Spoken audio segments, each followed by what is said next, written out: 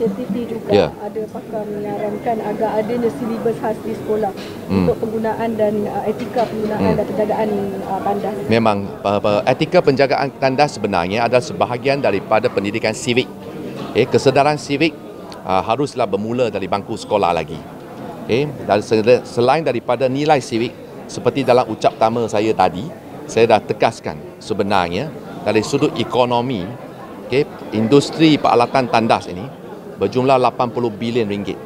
Dia adalah satu jumlah yang sangat-sangat besar dan setiap tahun dianggarkan akan meningkat 7.6% daripada segi nilai pasaran tersebut.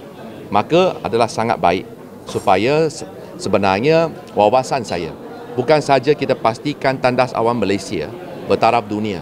Dengan inisiatif ini saya juga berusaha menggalakkan, membangunkan industri peralatan tandas.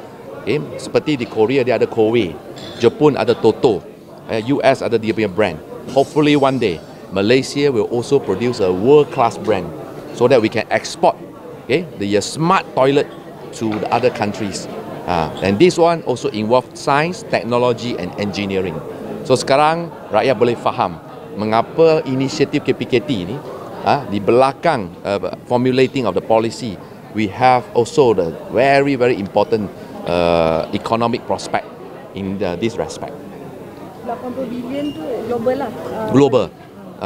Dia satu peningkatan yang semakin mendadak, khususnya dengan the rapid urbanization of the world, and also the increased awareness of public hygiene, cleanliness.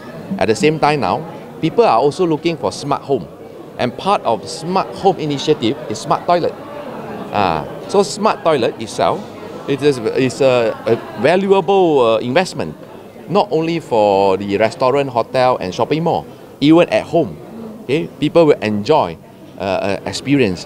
Saya perlu tegaskan satu, Jepun, kerajaan Jepun pernah mengadakan satu kaji selidik.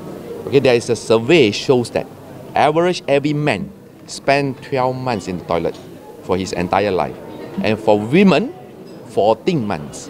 So you don't underestimate, in average of your lifetime you spend 14 months in the toilet. Kita tak nak mencangkung atas tandas yang kotor, tapi we enjoy the experience while you pass your motion, and when the nature call on you, you at a very conducive environment. This is what everybody hope that you can get, and let us do it together.